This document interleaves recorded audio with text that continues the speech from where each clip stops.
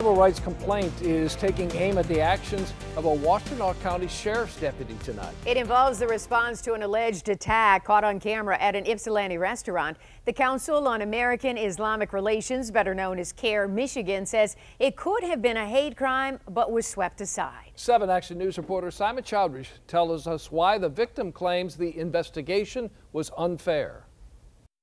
When a DoorDash driver was picking up an order at Pita Pita, he didn't realize it was going to come with a fight, leaving him with a broken nose. The report attempts to paint a picture where two men are engaging in mutual combat. Ibrahim Omar says that's not what happened when he went to pick up an order at Pita Pita back in June.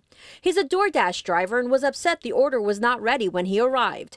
Ibrahim says words were exchanged between him and an employee. The driver says the man made derogatory statements about his nationality before this happened.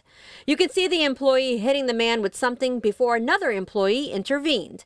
When a Washtenaw County Sheriff's deputy responded, the alleged attacker said this to him. Just say Egyptian to any Arabic, they will tell you the drama people. Okay, why? Several derogatory remarks about my client being Egyptian and how Egyptian people behave themselves, and tried to justify his actions by the fact that my client was Egyptian. CAIR says those comments were not included in the police report.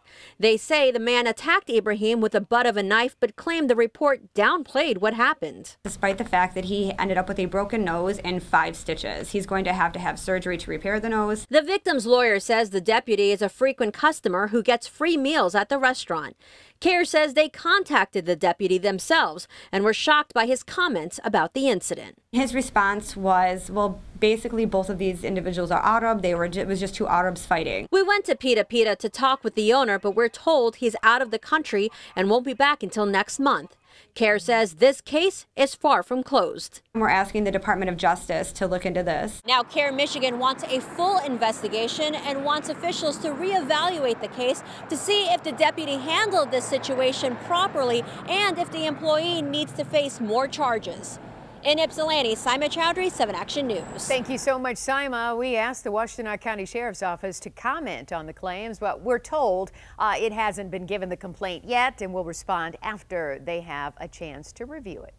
Okay?